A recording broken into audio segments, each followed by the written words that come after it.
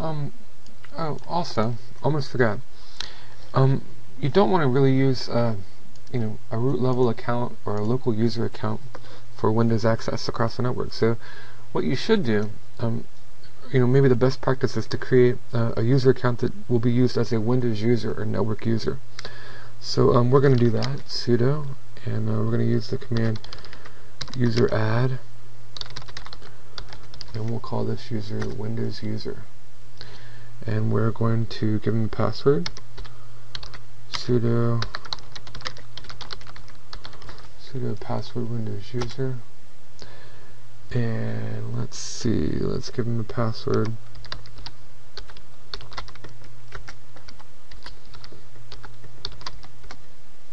Okay, and then the next thing we want to do is give him SAMBA access. So we made a user account, and if we were to look,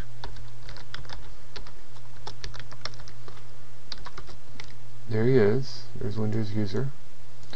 And now what we want to do is give him a SAMBA password. So again, we need root privileges, and it's smb password, and you want to use the -a option, and we'll Windows user, the account we just made. And for his password, and you'll just want to confirm.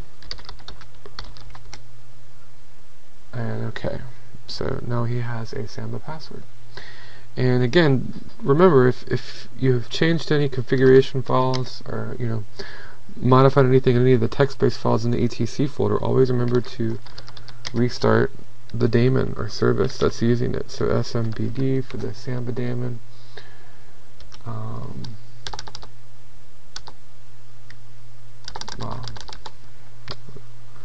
Looks like I need to start it. Alright, so let me start the SAMBA daemon, smbd, and let me restart the NetBIOS daemon.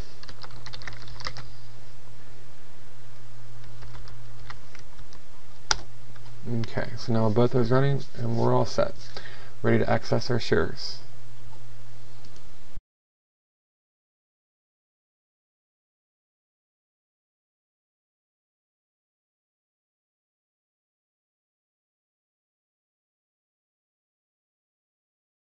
Now, the next thing we want to do, anytime you change a config file, I think I saved it, but let me save it again just to make sure.